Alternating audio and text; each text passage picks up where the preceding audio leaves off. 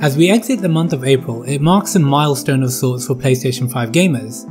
We have as a collective muddled through the tricky period with little to no games that I could truly consider AAA next-gen titles.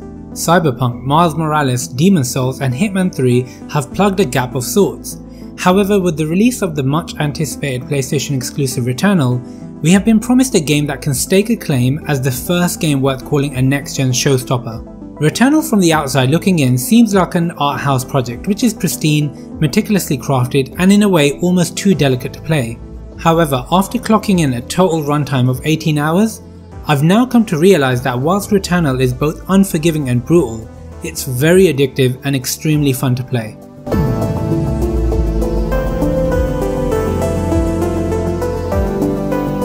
Let's begin with the peaks before we visit its valleys, because believe me, Returnal has an abundance of both. The thing that will immediately leave the player in a state of awe with the jaw dropping is the world in which you will inhabit. The story will see you take control of Celine Vessos, a woman who has been unfortunate enough to crash land on the brutal and hostile planet of Atropos. This alien planet is beautifully rendered, with each biome offering up a unique look and enemies. The goal is simple: survive and get off the hostile rock as fast as you can. Then the game makes a tangible effort to connect the dots and provide contextual exposition for the time loop it is about to throw you into. The storyline focuses on a strange signal causing these paranormal shifts in time and space. You might think that this game takes inspiration from games such as Control or Death Stranding to present this bizarre concept, and I suppose it does. However, the cynic in me believes that this was merely a way of crowbarring in a roguelike gameplay style, though I can't complain too much as it's pretty seamless when all is said and done. As you wander through the vast deserts and snow biomes, you'll begin to uncover the planet's secrets which have a clear impact on your life and death. The main theme of the game from here on out is rather unfocused. The game can't really decide what it wants to be. It has aspects of Control's mysterious sci-fi themes. It also tries to be an unnerving first-person horror akin to PT or Outlast. Then of course it tries to cash in on the success of Supergiant Games' Hades, a roguelike game that made people grow fond of a rather underwhelming genre. The game is also heavily inspired by cinema, and you'll find numerous references to the extraterrestrial genre. I admit that these are great inspirations to have. However, at times Returnal seems a bit lost and struggles to provide its own unique personality and style.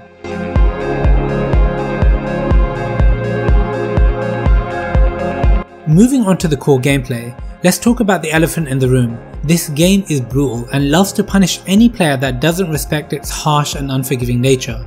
Returnal places you in this expansive and dangerous environment that is completely procedurally generated, then asks the player to explore, find clues and diaries from past time loops, and try to understand the terrifying planet you find yourself trapped on. So, if the player makes the mistake of walking blindly into the fray, you'll find zero joy from this game.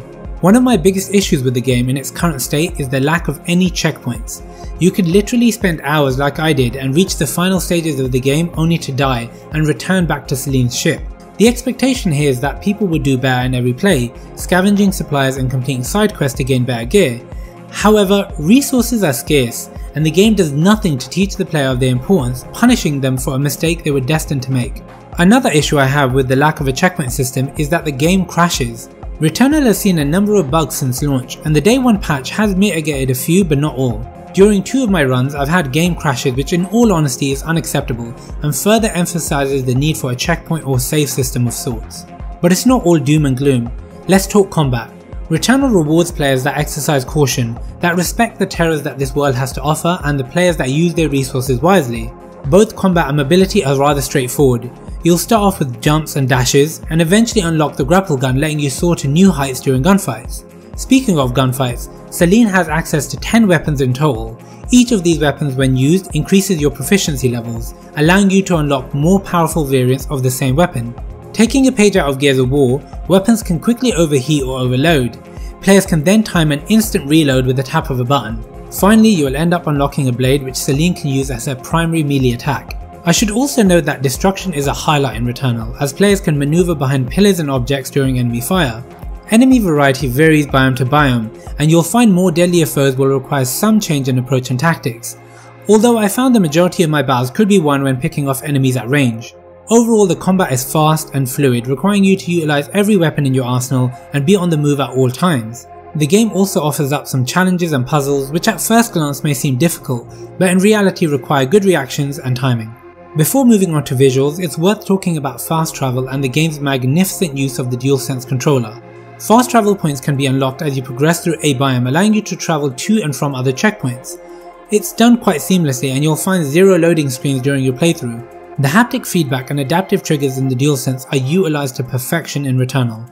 From the moment the game begins, you'll find yourself navigating your ship through asteroids to which you can feel every rock pass you by. Every drop of rain, every dash and jump can be felt. It's surreal and extremely immersive.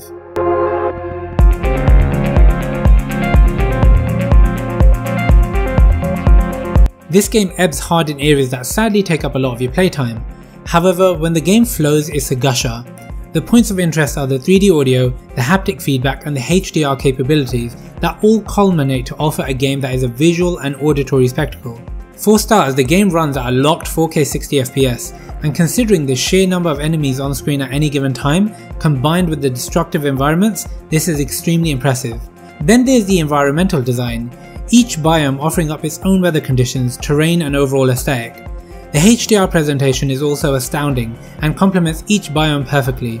Darker, more moody biomes such as the overgrown ruins look fantastic on my OLED television, offering up deep blacks and stunning contrast. Other biomes such as the Crimson Waste really show off the highlights. These presentational aspects keep the player motivated to grind through the slower parts of this game, and I have to say I'm glad they do. For you see, this game might not be a holistic masterpiece, but if I was talking about moments alone, this game would be on top of the pile. The boss battles within this game are where the visual, auditory, combat and thematic genius combine to offer some of the most intense, difficult and gripping gaming moments I've ever witnessed on console. Eventually the screen is filled with a beautiful fireworks display, with particle effects tearing across your screen.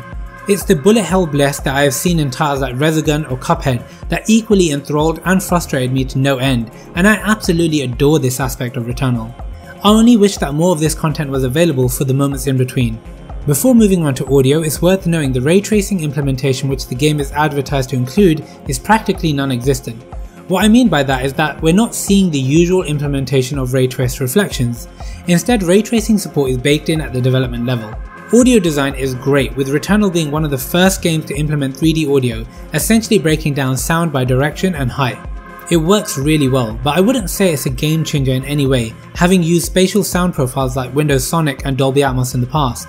The soundtrack renders beautifully with a bristling, malevolent soundscape that pairs perfectly with the weaponized planet and its tenacious inhabitants. Arguably, thanks to the incredible cinematic qualities of this game, alongside the twisted narrative and spooky atmosphere, Returnal can sometimes reach its peaks when the player is simply an observer. A trait that doesn't exactly lend itself to creating a great interactive experience. However, as an artistic showpiece, you can't fault this game.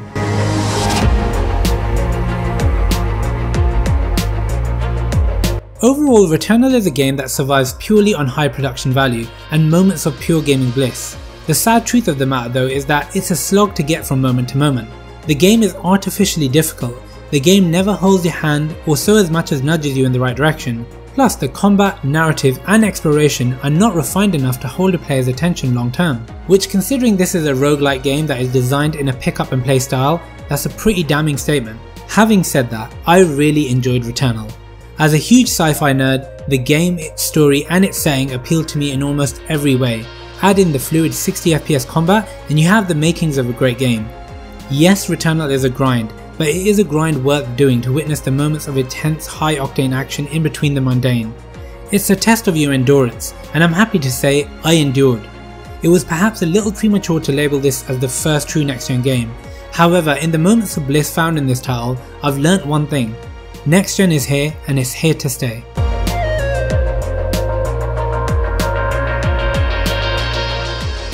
Hey guys, Saiyan Prince here and I hope you enjoyed that review. Becoming a full-time content creator is my dream and I'm so close to making that my reality. So if you're watching this video, then do me a huge favour and hit that like button down below, comment your thoughts and of course subscribe. It would mean the world to me, and I'll catch you all on the next video.